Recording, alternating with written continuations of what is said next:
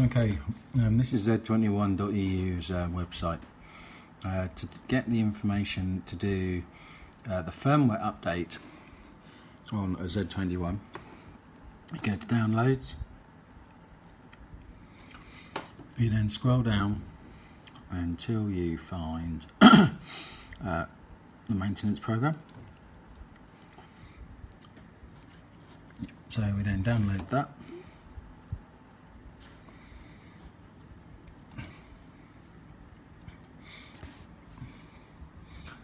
So once it's downloaded,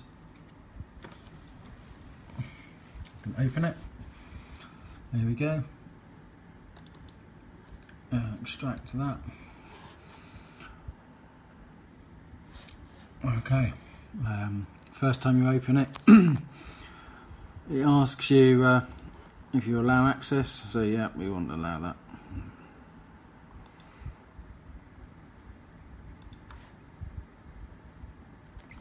Okay, so now we have the maintenance tool.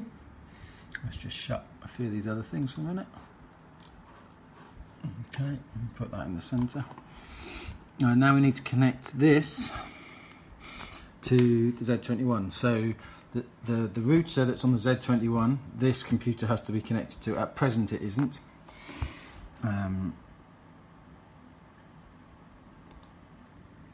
So in your wireless list, you find Z21 and connect to it. I think this will now connect. Yep. Okay, so now we have Z21 connected to the same router and the computer, all the same router.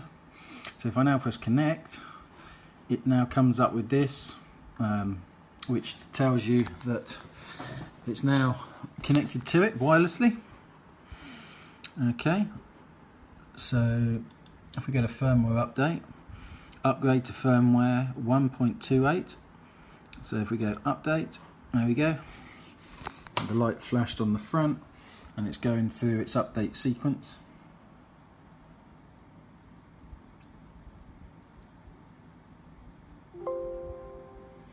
Okay, there you see, the update was completely successful.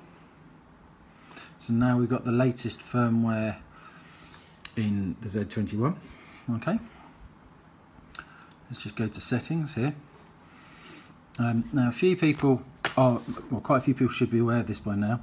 The Z21, when it first came out, used to start digital addressing at 5, and you see here you got +4. If you tick that, then you will now be able to address from 1 upwards.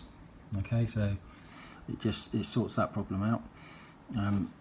So that's where our settings are and everything for the Z21. You can set the short circuit to how quickly it trips out,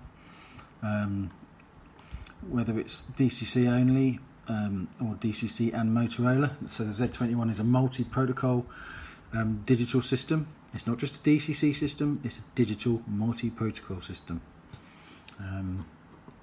So this is where you would set that up. If you only run DCC locos, I would advise that you do set it to DCC only.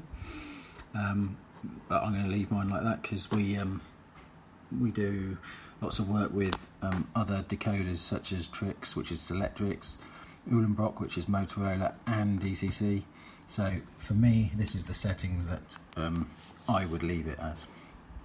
Okay, so I'll just close that.